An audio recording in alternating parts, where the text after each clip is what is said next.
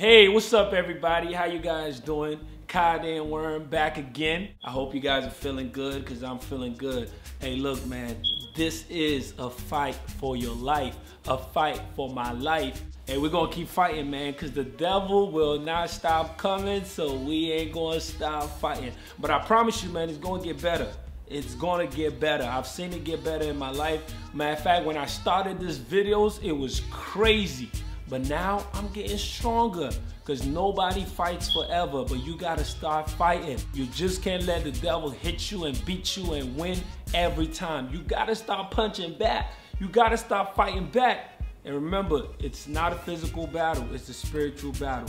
We're still in the series of facing giants. You could go back and watch the last 3 videos and get yourself up to speed. But today, we're gonna be talking about facing the giants. The scripture today is going to be a little bit long, so just stay with me. So we're going to be reading from 1 Samuel chapter 17, verses 32 to 39. David said to Saul, "Let no one lose heart on account of this Philistine. Your servant will go and fight him." Saul replied, "You are not able to go out against this Philistine and fight him. You are only a young man, and he has been a warrior from his youth." But David said to Saul, "Your servant has been keeping his father's sheep.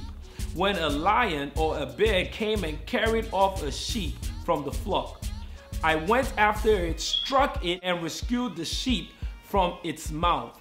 When it turned on me, I seized it by its hair, struck it, and killed it. Your servant has killed both the lion and the bear. This uncircumcised Philistine will be like one of them, because he has defied the armies of the living God. The Lord who rescued me from the paw of the lion and the paw of the bear will rescue me from the hands of this Philistine." Saul said to David, "Go, and the Lord will be with you." Then Saul dressed David in his own tunic and put a coat of armor on him and a bronze helmet on his head. David fastened on his sword over the tunic and tried walking around because he was not used to them.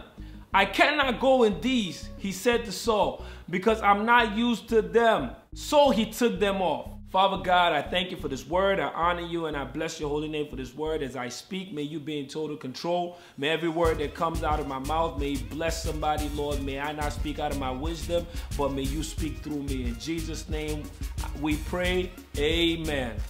Facing the giants. This scripture is just I know it's kind of long, but it's filled with so much good stuff, man. And as I was meditating on this scripture, it was just blessing my life over and over. So I'm gonna point out a few things, man. The first thing I want to point out in this scripture is verse 32, where David said to Saul, "Let no one lose heart on account of this Philistine. Your servant will go and fight him." Now this is somebody that everybody is running from, but David is telling them, calm down. I'm gonna go fight this man and I'm gonna defeat him. Now the first thing you gotta remember in facing the giant, you gotta be brave. A braveness that comes from God. If this braveness came from David himself, I don't think he would have been that brave. But that type of braveness only comes from God. When those thoughts come in your mind, when those doubts, when those lies, when everything, you're facing that giant in your mind and it's giving you every reason why you're gonna fail, you gotta ask God for the type of braveness and the type of courage that only comes from God. The second point I want to point out is from verse 33, where Saul said, "You are not able to go out against this Philistine and fight him.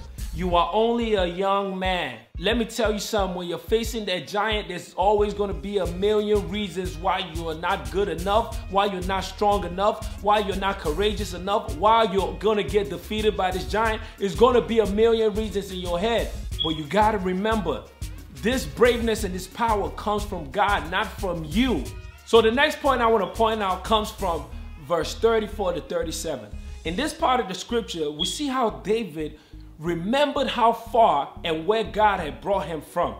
He told Saul, he said, the God that brought me. He said, I was over there taking care of my father's sheep when a lion and a bear came to attack me. And I killed that lion and I killed that bear and I rescued my sheep. And the same God that brought me from the lion, that helped me kill the lion, helped me kill the bear. It is so important for you to remember how far God has brought you. God has brought us all from something. You got to remember that last time when you were facing something and you almost gave up. That's how I remind myself that I can keep going. I remind myself of the last time the devil is always going to bring something. You're always going to face a new giant. When David remembered how he overcame the bear and the lion, he knew that, hey, this giant, I'm going to kill it. When that doubt comes in your mind and that fear and whatever, that giant raises up in your mind, you got to remember the last time that some other type of giant or maybe even a similar giant came to your mind and God helped you defeat it. And that same faith will give you the courage that you need to defeat the current giant. The final point I want to point out, man, when God revealed this to me, I was like, whoa. Verse 38 to 39. Do not go fighting the current giant you're facing with new weapons. Use the same weapons that helped you defeat the giant the last time. The warfare we fight with are not carnal.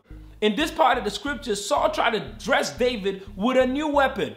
David had to tell Saul, listen, man, I'm not used to all this stuff you're putting on me. So when you're facing this giant now, don't try to gain new weapons. The same God that brought you through last time will bring you through this time. You ain't got to rely on your carnal strength this time. Just because you have a better understanding of this giant now, don't mean you should use carnal wisdom. That's the trick of the devil. When that thought comes in your head, hey, I'm still going to use the name of Jesus, it ain't going to change. The name of Jesus is mighty, y'all. That's the weapon we fight with. Not our mind, not our strength, not our ability, not our friends. No, the name of Jesus. Hey, thank you guys for watching. Man, everything I'm sharing is helping me fight every day. I'm just sharing with you guys, man. So I hope you're blessed. Share these videos with somebody else. Help somebody else overcome the giants that they're facing in their minds every single day. God bless you. Kayode Enwerem. See you next week. This is a fight for your life. Peace.